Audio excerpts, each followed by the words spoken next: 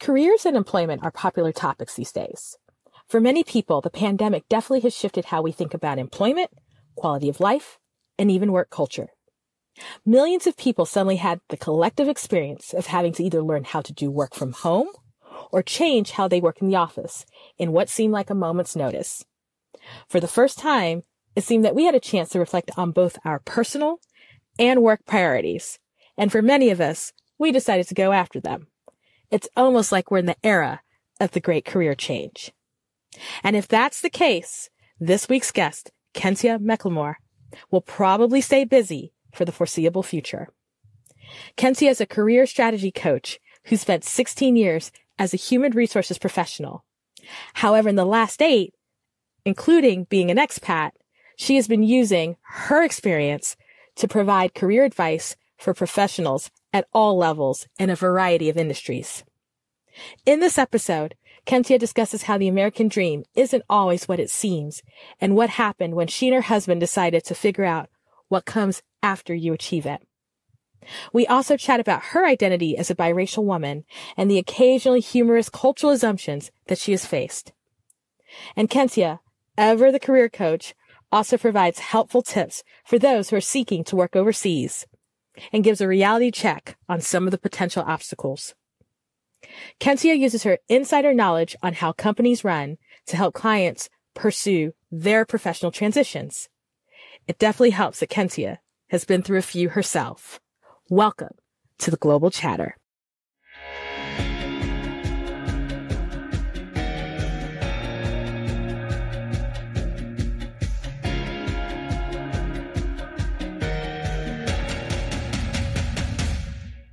For the folks who are listening in, I always like to do a little quick location check. So where in the world are you? Okay, so I'm in Kaohsiung, Taiwan, which is the second largest city in Taiwan, and it is the most southern large city in Taiwan. How long have you been out there? So we moved here in 2016, so 6 years. Oh, wow. Yeah. It is 2022. I was like, wait, let me do the math. Okay. Yeah. So here's this is really always every foundational question I have with when a guest comes in, because I like to give people context about the people who are here. So where did you grow up? Like where you have an American accent, although I found you can have a generic American accent and not be American. But where did you grow up? So I am a Southern girl. I was born in North Carolina. Oh, even better. Raised, yes. Yeah. Durham. Y'all, for y'all who don't know, Durham is literally the line is literally 5 minutes from where I'm sitting right now. So I'm more than pumped when I get North Carolinians. Okay, go ahead. Yep. Duke Hospital over here.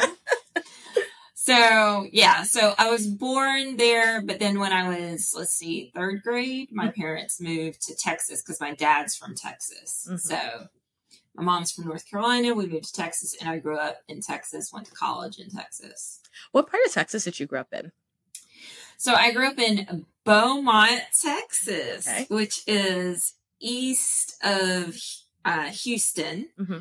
And so it's a mixture because it's Texas, but then you have the Louisiana, influence. So with the Creole and Cajun food, Zydeco, all of that. I think it's a good spot to be in Texas, with the exception of the weather. The weather's not always great. But, is it because is it hot and humid, or is it dry, or what's the? Girl's hot and humid. It's hot and humid. In all honesty, it's like Taiwan. Well, then you were prepped for it. Yeah. Like when people said, "Oh, you're moving to Taiwan. Will you be able to take the weather?" I'm like, I grew up in the weather. It's the same as Southeast Texas. So, yeah.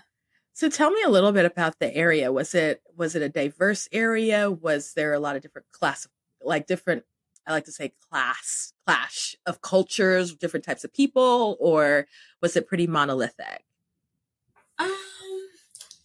In Beaumont, when I was growing up, there was, I would say, it was pretty similar, I think, to most places. Like you have the African American community, the white community, and then of course Hispanics, Latinos. But then we also had a large community of Vietnamese.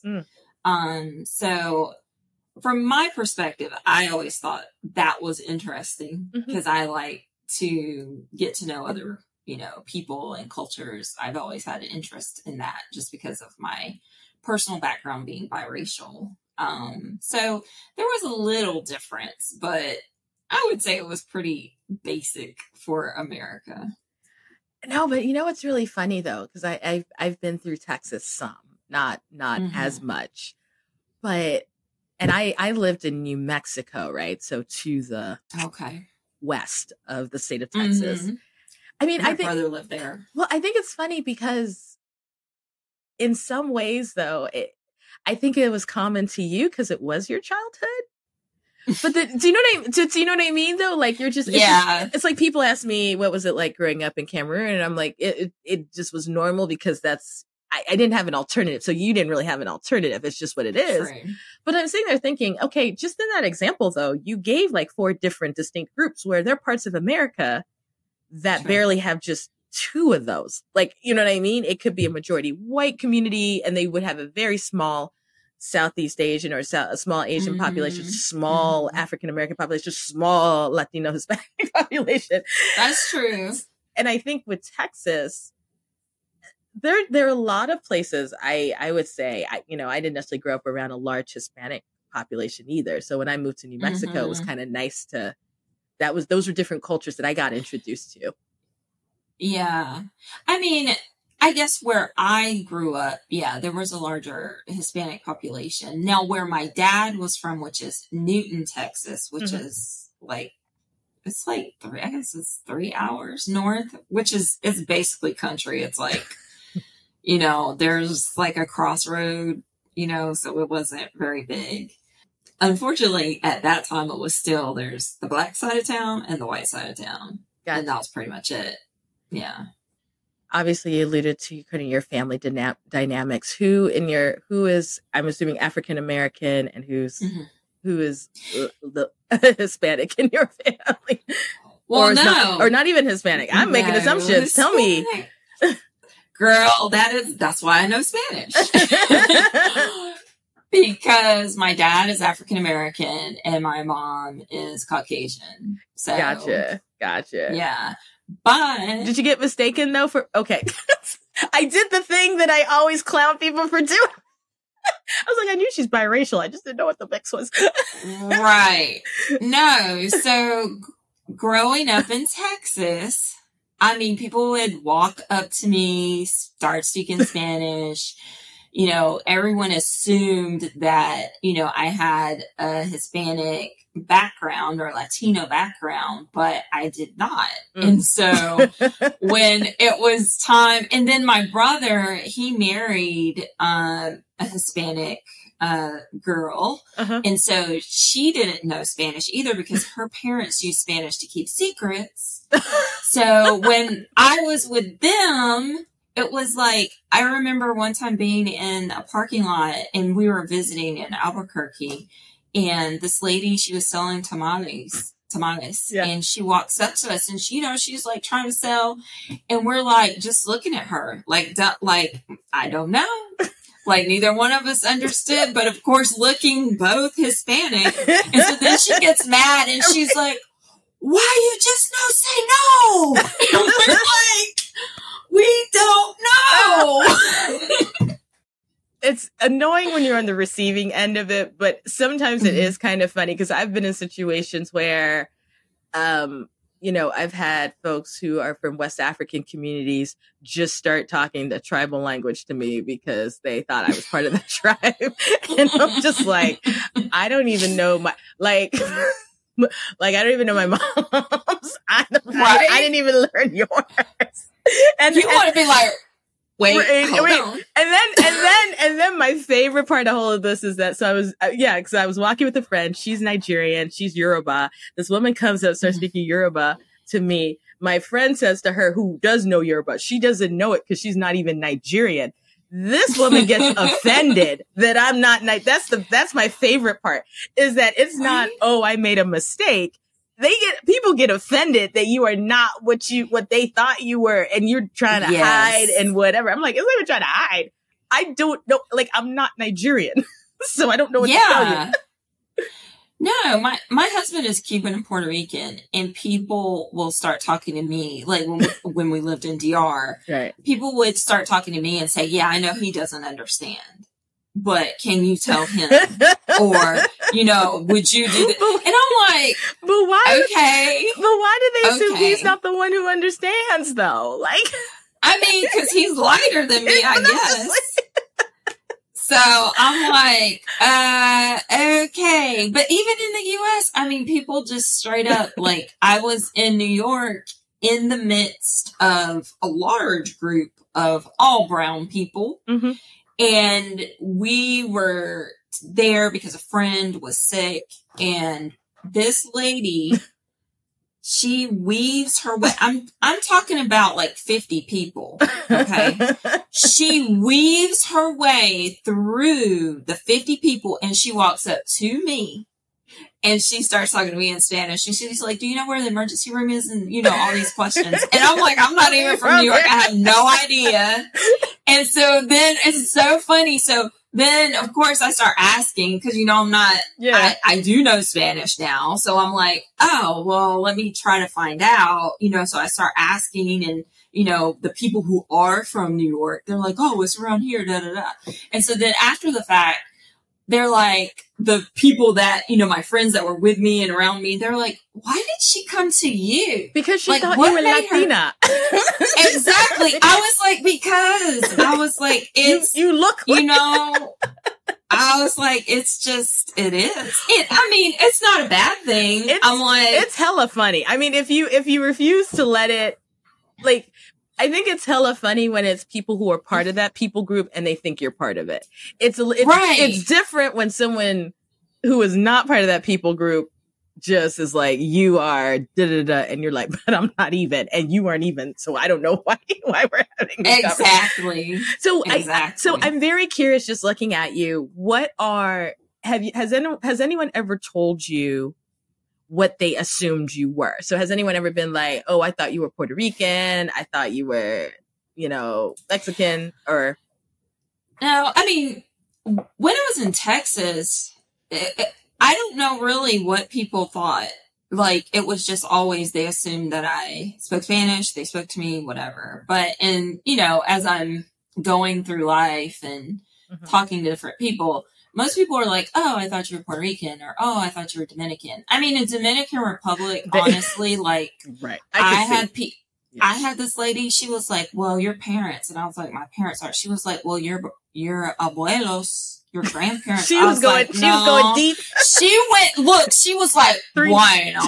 She was like, bueno, mi amor. She was like, your bisabuelos, which are your great grandparents. I was like, oh, okay.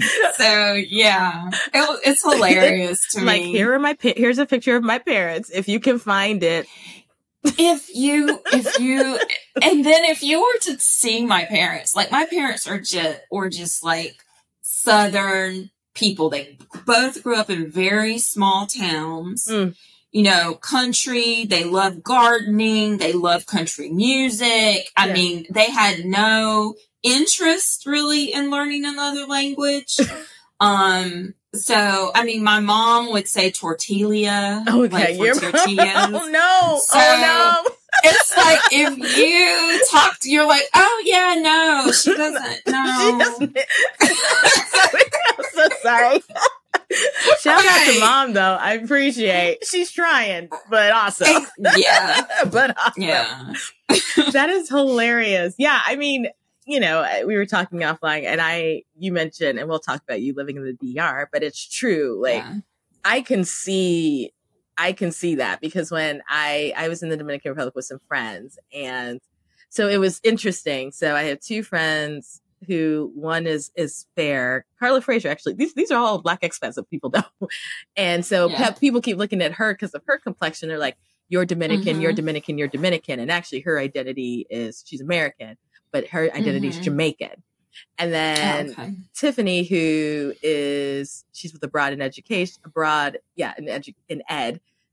You know, she's not that, she's lighter than me, but not like, she wasn't like on Carla's spectrum. But some folks were like, okay, you're almost close to like, you know, same complexion. Yeah. And then me and Ja, I think folks would be like, wait, are you Haitian? Right? Obviously, because we're presenting as dark. And so I can definitely see looking at you. I guarantee, I could totally see you walking down the street and everybody just be like, oh, she Dominican.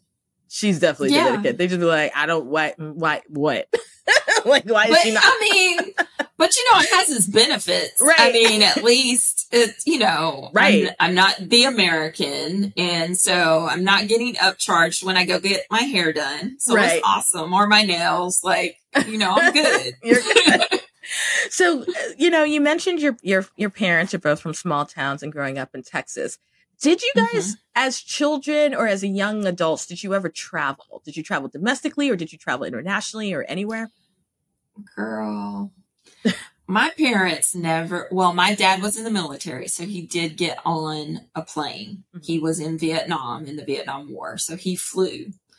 But my mother, she never flew. And once my dad came back from Vietnam, he never got on a plane again. So any travel that we did was domestic, and it was we would drive between Texas and North Carolina. And then my brother was in the military as well, and he was stationed in Albuquerque. So we would drive back and forth between Albuquerque and Beaumont.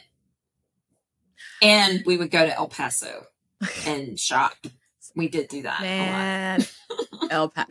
Like, so when I lived in New Mexico, El Paso was the big city. Right. And what city were you in? Las Cruces, New Mexico. Oh, I've been to Las Cruces. My brother lived in Alamogordo for a while before he left. Yeah. It used to be called Las Casas. They might still call it that now.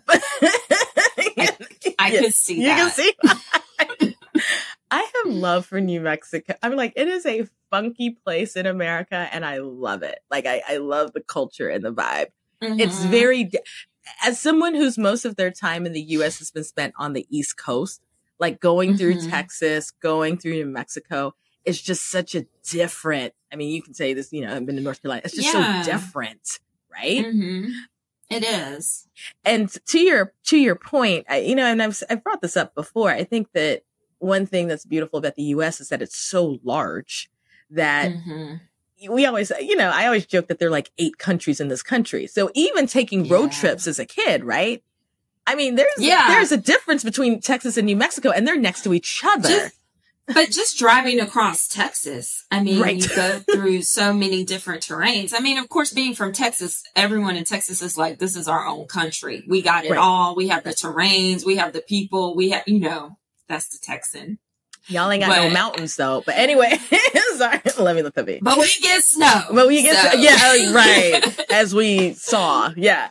Yeah. No, I mean, and you're right. I was driving from Virginia to New Mexico. So I did get to see sort of the change over it. Not all of it, but like just even driving through, I say, the straight heart of Texas. You're right. It is a lot. And so you said you went to college in Texas? Yes. Okay. In Georgetown, Texas, Southwestern University. And so did you study abroad while you were there? I did. So I did a spring break in Juarez, which was fun. Yes. And so that whet my palate and got my mother used to me being out of the country without her. And so then I studied abroad for a summer. I did a summer in Oaxaca in southern Mexico, and that was amazing. Did you speak Spanish at that point, or were you learning, or did you strengthen it? So I started learning Spanish in high school, loved it, and so decided to minor initially in college, but midway I was like, okay, I'm going to major in it. So that's when I went abroad. Gotcha. Yeah. So I was like, okay, I can read and reading and writing. I was good, but it was like understanding. Yeah. No, for me, it was really the understanding, like, because I wasn't doing it every day. So I had to force myself. So went abroad, stayed with host family, did summer school, and then the afternoons, basically we had 2 classes in the morning, and then the afternoon was just exploring and having that opportunity to speak and practice. And so that, within those couple of months, I was able to understand, and, I was able to start speaking more. And I remember my professor, shout out to Leticia, my professor. She was like, you just have to talk, because if you don't talk, and make mistakes, you're never going to learn. She was like, and then you'll have a bunch of funny stories. So I'm like, it's very true. And so, yeah, it was awesome. I mean, I got sick, of course. It was my first, time abroad. And at first, like initially when I got sick, I was like, oh, I'm never leaving America again. Because my stomach, I had like what they called the Montezuma's revenge, which is basically diarrhea, a parasite. Right, Girl, which causes a running stomach. My stomach was moving like I had a toddler trying to get out. Like it was crazy. And I didn't eat anything but vegetables and like bread or like sweets. Like out the bakery was my friend after that. Right. Because I think I ate like 3 hamburgers in 3 days, and it was not a good idea. And so, and my host mom, she tried to tell me, she was like, I don't think you need to eat this hamburger. And you were like, but I was like, I want a hamburger, so I'm going to go on and eat that. And I paid for it. And you said something interesting about languages. I think when you're going into a new space and you're learning, you're right. I think a lot of times people's reading and writing is strengthened, but there's a fear to speak, right? Especially when you're younger, right? Because you feel like, I feel like once you're conscious, I think with little kids, they don't care, which is why it's so easy for them to kind of sponge up and absorb a language. But you know what it is? You're just like, what if I make a mistake? What if I say it wrong? And the funny part is that people know it's not your first language. So they're actually pretty forgiving. Yeah. I think for the most part, people are forgiving. Sometimes you run into people who maybe have had a bad day and they're like, ugh. But right.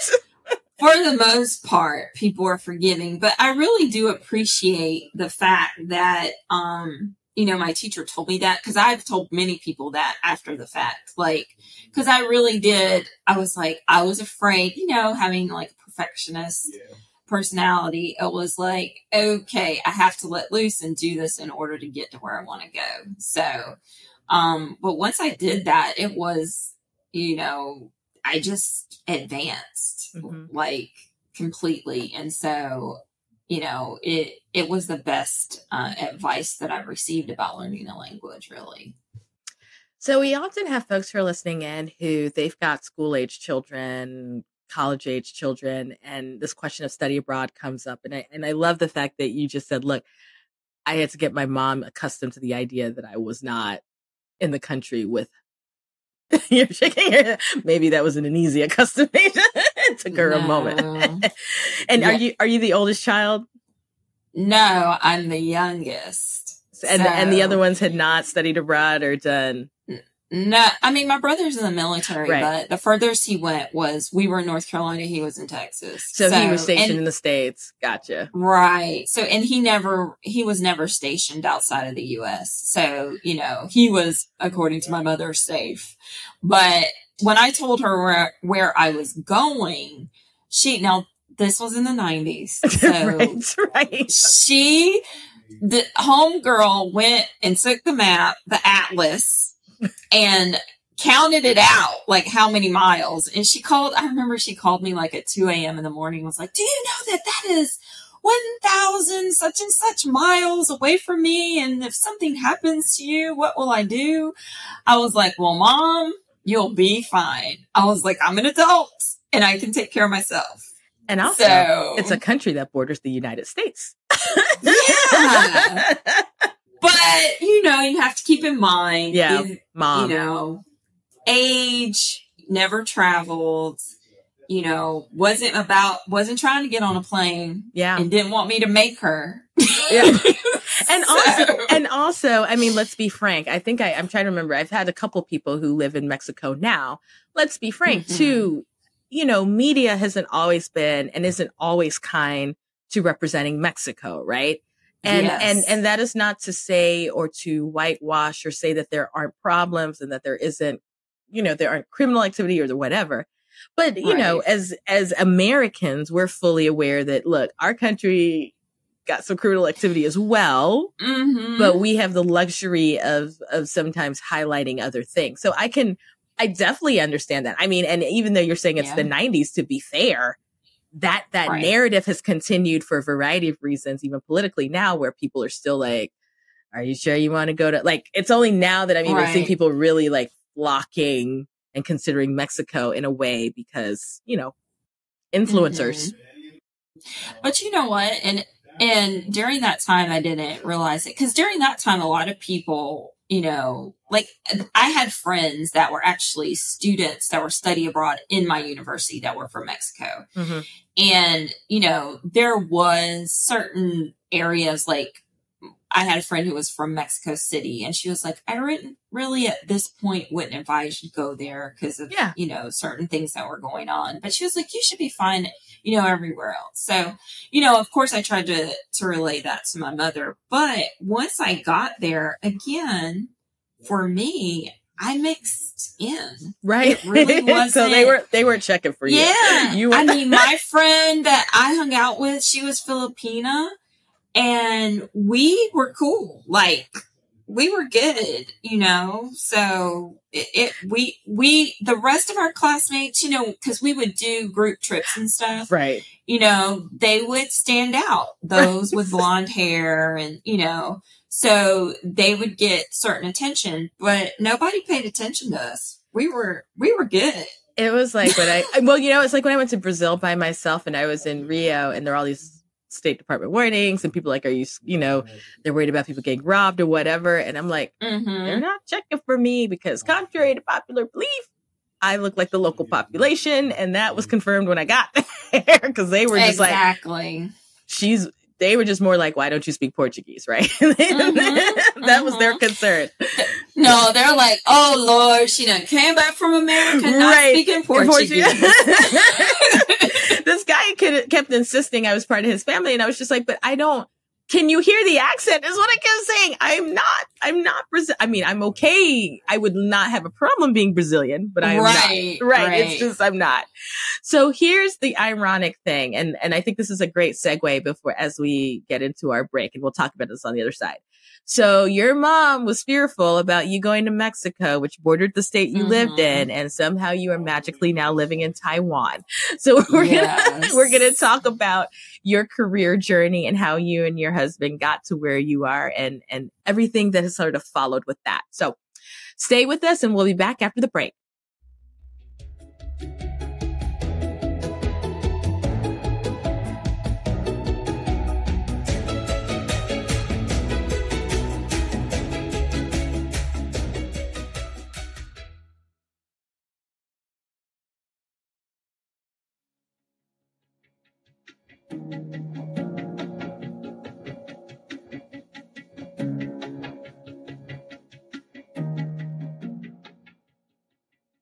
All right. So if you were listening right before the break, we were looking at the irony of Kentia going to Mexico to study abroad and her mom being stressed out about that. And then now the fact that she is an expat and she's currently living probably as far as you can get from where the family is, with maybe the exception of Australia and New Zealand. I don't know, but she's pretty out there. So for the context of the listeners, I would love to talk a little bit about your career. And so you were in human resources for a good bit. Is that correct?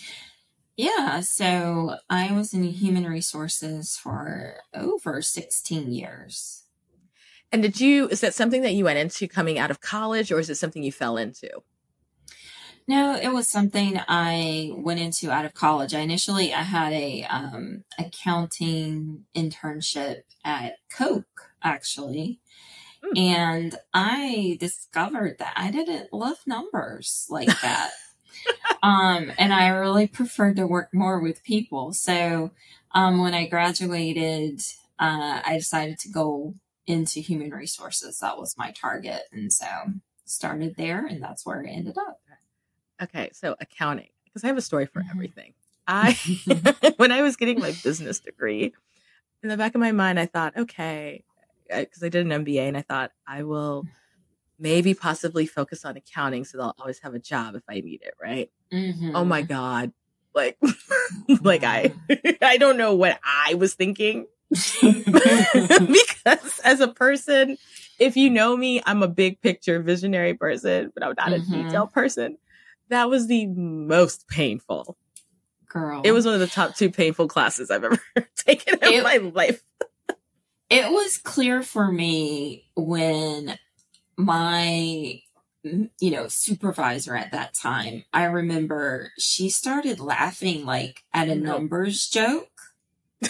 And I remember going to lunch and telling my friend, I was like, I don't think this is for me because I didn't find it funny. I was like, I'm tired of looking for numbers all day. I was like, I don't know where they are and I don't care where they are. I was like, this is just not, no. Mm-mm. And accounting is, for those who have not had the fortune or misfortune of trying to mess around with it, like, you really are getting stuff down to the penny. And and in my mind, I'm thinking, it's a penny. Like, why do I need to go back and look over? But I know it adds up, but you're right. Like, if you got a numbers joke, I already know where this is going. And it ain't going. This ain't going far. Look, we can't be cool. That's what I discovered. That if you got numbers jokes, we can't be cool. Especially if you laughing hard at it. I'm like, yeah. So I was like, no. Sorry, I cannot get over that. Just because an accounting joke. Okay, whatever. Yes. So with human resources, it's pretty broad, right? So in terms of, there's so many things. There's everything from, obviously there could be talent and recruitment. There could be payroll. There could be benefits, compensation, all of these things. Where did you sort of land? Did you have your hands eventually in a lot of different areas, or were there an area that you specialized in? So I did pretty much everything. Like in my first job, I worked for a small startup company, and I was the only HR person, and I did it all, including payroll, which, going back to the accounting, was not for me. Right. So going from there, I was a generalist, HR business partner. That was the realm that I stayed in. Now I did have, in growing my experience, certain times where I was specializing a lot in benefits, but still wearing the hat, of pretty much everything else. Cause, in human resources, you have a title, but you pretty much always are responsible for everything because fires happen. I'm an HR expert with the exception of payroll. That is not for me. Where were you doing this? Were you doing this in Texas, or had you moved to a different part of the country? No. So when I graduated from college, I actually moved to North Carolina because at that time, things were going really well economic wise in North Carolina. And I wanted to, be closer to family like that I had in North Carolina. So I decided to move there. My brother was actually in Charlotte, and I ended up moving to Raleigh. And then afterwards, I think a year later, my parents moved back to North Carolina too. So, oh my gosh. Wow. I didn't realize y'all came kind of trek back here. So my parents were like, my babies are there. We have to go. Go, right. And you and I were talking about your husband offline. Where did you end up meeting him? Did you meet him in North Carolina, or was it kind of later or earlier in the story? No, so I met him. I had been in North Carolina about 7 years. So so we met at a friend's party. A friend had a graduation party for their daughter, and we met there. Yeah. And obviously it worked out. So, so after much persistence, yes. Oh, oh no. on his side? Not on my part. Not on your part. Girl, yeah. I didn't know, I was like, oh, she gonna be honest. She said, no, it wasn't me. It was definitely him. Persistency and consistency. If you work together, you can get what you need. Exactly. So here's always the part that then I wonder often when I'm talking to expats. You've had this career, you're working in HR, you've been doing this for years. Yes. At what point did you decide that you wanted to go abroad? Or what is it that was the catalyst for you to go abroad? So, of course, I had had that taste of living abroad when I was in Mexico. And in all honesty, I think it started before then, because when I was little, I don't remember what age, but I remember seeing Spain on TV, and I was like, I got to go there. And I told my mom, I was like, I got to go there. And so later, in 2019, when I went, she was like, oh, I'm so excited. You're finally going. But anyway, so it was something that I wanted to do. Like, I just wanted to live abroad and have that different experience because, growing up biracial, it was not always the best, especially, having certain experiences living in the South. So I realized when I went abroad in Mexico, I was like, okay, so nobody's asking me, what are you? This is cool. I like this. I think also being biracial just gave me that interest in, well, what is everybody else doing? Like, what's their culture like? Right. In living that, I would say, that dual life. Right. So that's where it started. And then learning Spanish and then learning the variety within the culture and the countries. I was like, okay, where can I go? Mm-hmm. And initially I was thinking Nicaragua, but then a friend of mine who's from Nicaragua, her parents were from Nicaragua. She told me about snakes. And I was like, yeah, I can't go there. I was like, that's not for me. And so then my friend, sorry, you slipped that in. I was like, wait, what? Yeah, because my friend, she would go. Her parents were from Nicaragua, and I was thinking, city, I can do that. And she was like, no, actually, I found a snake in my bed in the city, and I was like, oh no, we're not. Sorry. And everybody from Nicaragua. I'm not saying that you're gonna, find a bunch of snakes in your bed, but that one story was enough for me. For me, right. So then my friends, they moved to DR. And so I was like, okay. I was like, let me do some research on that. And I was like, okay, that's not, too far away. It's an easy, transition. So that was the final location. And then at that point, I was dating my husband, and he was like, you want to go where? Because he was like, he had not been interested in leaving the United States. Oh, so, wait, that's a story. So his parents, his mom's from Cuba, came to Cuba, during the whole Castro takeover. And then his dad's from Puerto Rico. So his parents, that was like, why would you leave America, from their perspective? And so he had pretty much the same perspective, like, maybe I might move to another state, which he had lived in a couple of other states and then come back to North Carolina, which is where his mother was living at the time. Okay. But, he was like, I don't really see the need for that. And I was like, well, again, I was like, if you want to be persistent, you will have to be persistent in Dominican Republic because that's where I'm going. So, yeah, I was like, I really want to have this experience. So that's what I'm going to do. I think that's a very common in terms of your husband's family and even maybe his ideology at the time. It's actually really common. Like, I think we see it in study abroad with students who are first generation, right?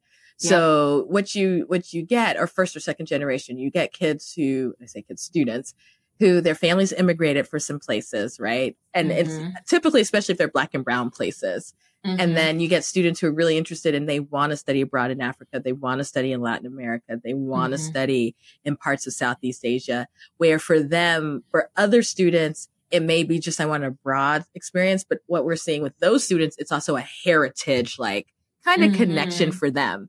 And the only reason I bring that up is that they definitely get parents who go, I escaped and left, or, you know what I mean? Yeah. I left all of that so that we would have a better life here.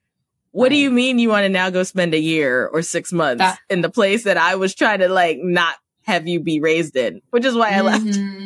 That's what his mother said. She was like, why would you want to do that? She was like, no. but you get it though. It's like they went through a particular time, and I think it's all of us too. If we went through an experience, or we've even just been somewhere, that time is like a photograph in our memory. So we remember then, but then it's like, okay, it's 30 years later. There are a lot of things that are different, right? Right. Like, if nothing else, people have smartphones. I don't know. That changes things. Like when I told my uncle I was moving to Taiwan, and he was here during like the Vietnam time, and he was like, they don't have refrigeration there. I was like, it's 2016. It's like they have high-speed rails. They have a whole bunch of stuff that America doesn't have. Right.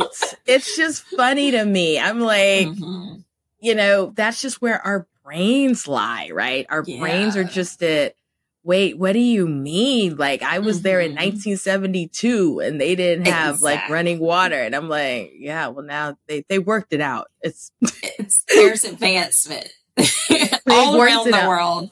But I think that's also, unfortunately, at times the kind of American perspective for those that I can speak for my family in that they've grown up in one place, they stayed in one place, and they like it, and they're happy. Right. And so, but their perspective is just what they know.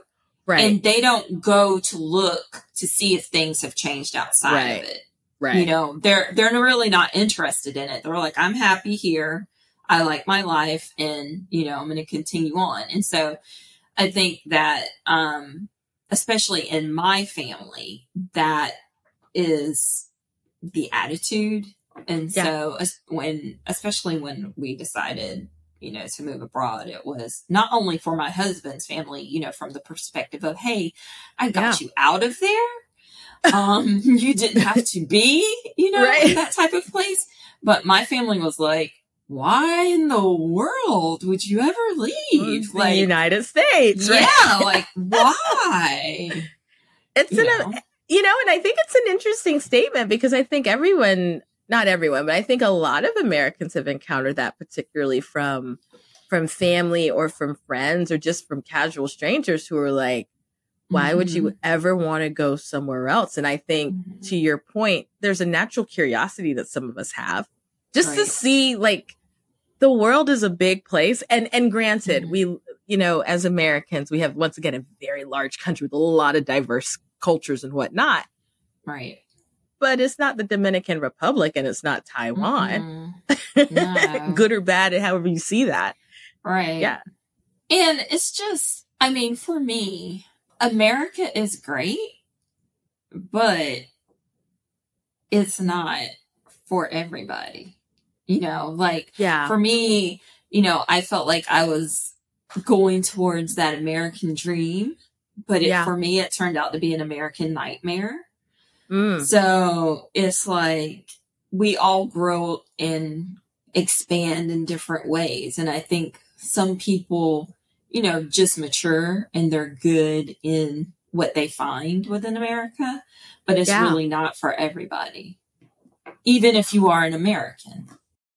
I would love for you to unpack a little bit, just from your own perspective, how much you're willing to share, but what was it less of an American dream and more on the nightmare on that scale for you? Like, what was happening? Was it the job? Was it the work? Because I find this completely fascinating, but yeah. So I think, growing up, within my immediate family, my mother and father didn't go to college. My brother went into the military, didn't go to college. So I was the first one, to go to college out of many of my cousins as well.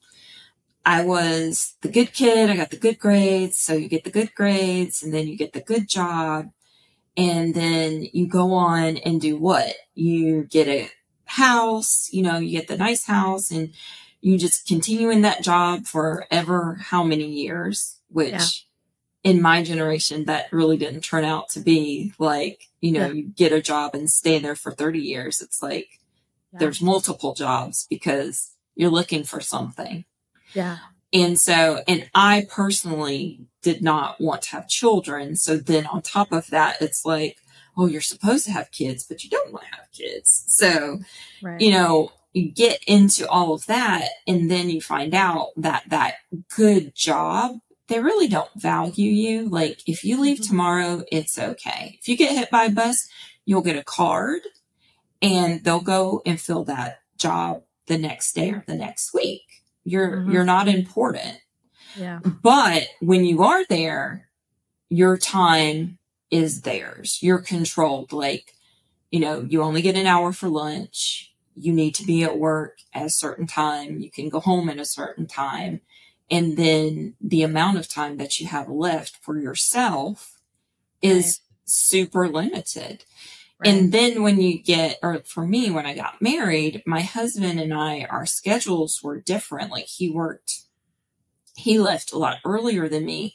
And so during the week, I calculated, like, I was like, we're only seeing each other like 10 hours during the week. We're just married on the weekends, like we're seeing each other as a couple on weekends. So it's just quality of life, that American dream, the prescription of it's awesome. It doesn't pan out. It's not true. You just spend your life working to make somebody else rich, and they control you, and you really don't get time to, do the things that are important to you. And so I just was sick and tired of doing that. I enjoyed what I did as, at work, human resources. I did enjoy it. I found it interesting, and, still do. That's why part of, what I do is still connected to that. But yeah, just the quality of life I felt was a nightmare and unfair. So I didn't want to be one of those people who waited till I was like my grandmother, 62 or 65 to enjoy my life. But then who knows how much more of my life I have left. You've talked about your HR career and obviously, going abroad. And so I think that looks real nicely as we kind of dovetail in sort of what you're doing right now. And so, looking at your business, you're an entrepreneur and you are a career coach. What is really the focus with the brand with your brand Targeted Fit, what you're doing there? So with Targeted Fit, what I do is work with women. My focus is working with women who were like me, who were frustrated and overwhelmed, unhappy, and really, at some point, not really sure what you want to do.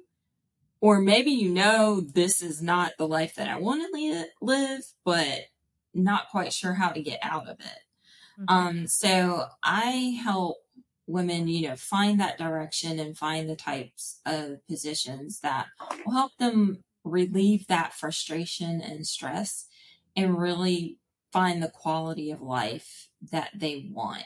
And that may be, moving into a remote role so that, you have time. You're not on the commute and, having to deal with Joe Blow blowing at you with his crazy horn and whatever other stuff is going to happen there. Oh my God. Right. My car insurance just went up because they're like, more people are driving now since, the pandemic, the rates went down. I'm just like, this is obnoxious. You guys are obnoxious. I just want that to be known. Well, yeah. Well, the nice thing is if you work remotely, you right. would get a cut because right. you're not leaving home. You're not leaving your house, right? Yeah. Or also, you know, if they're looking for jobs abroad as well, because that's a whole nother thing.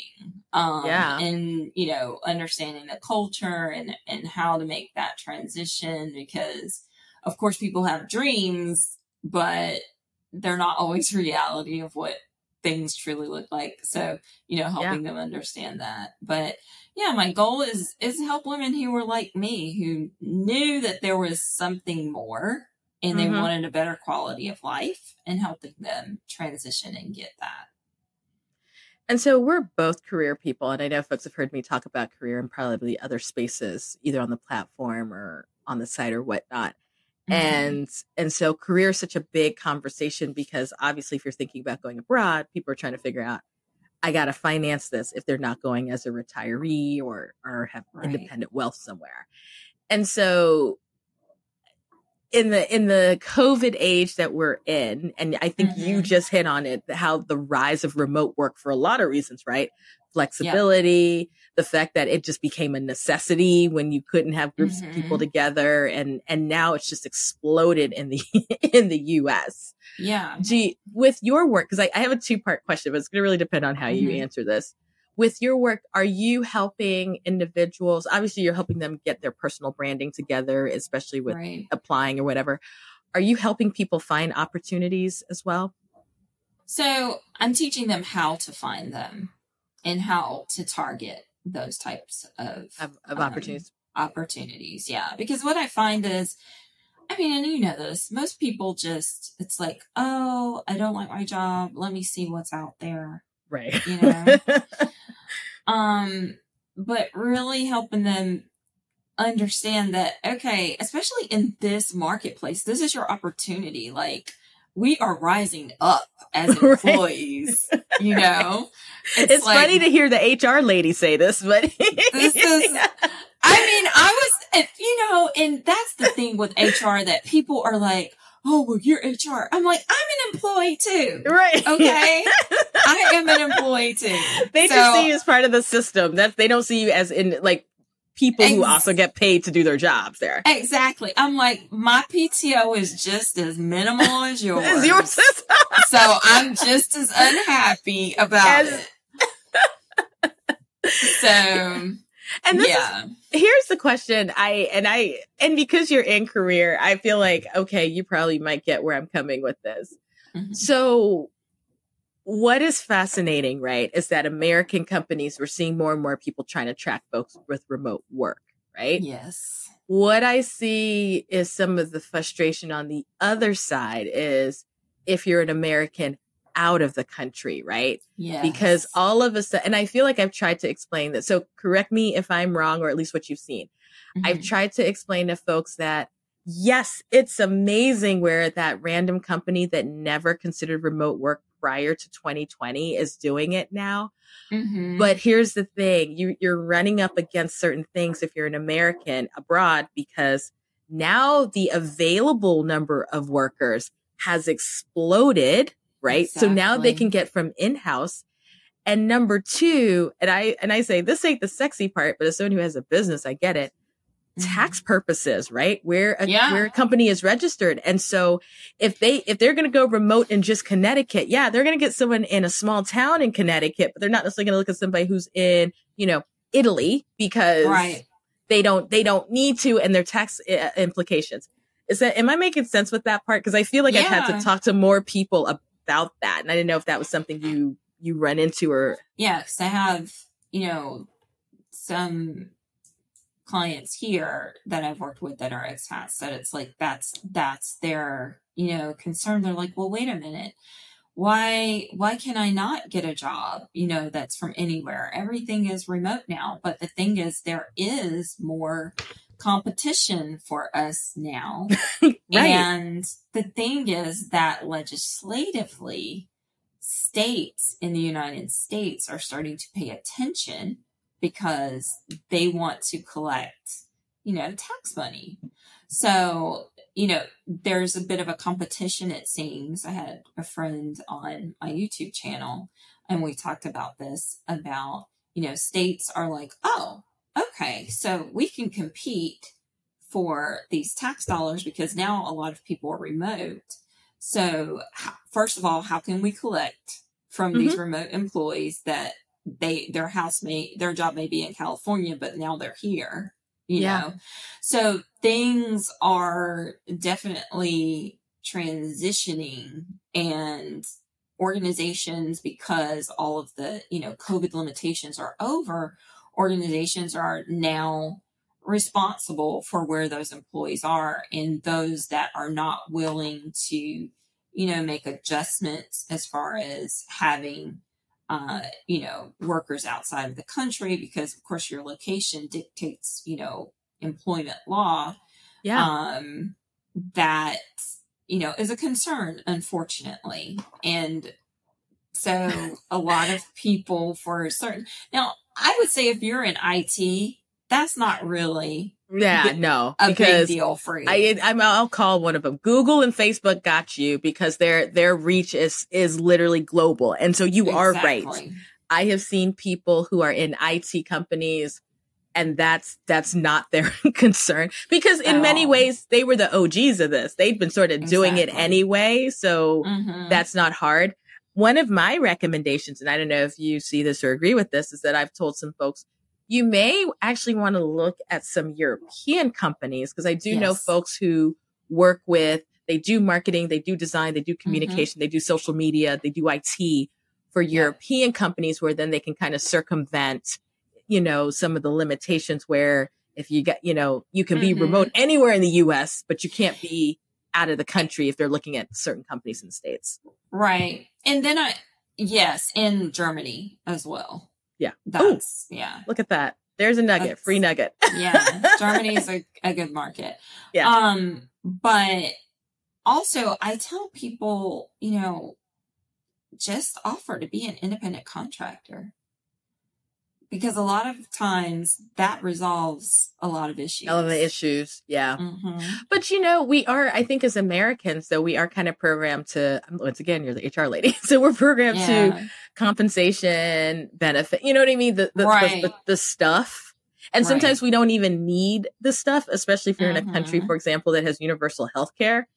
Then you don't, you know what I mean? You don't really need some of those benefits because you already have that.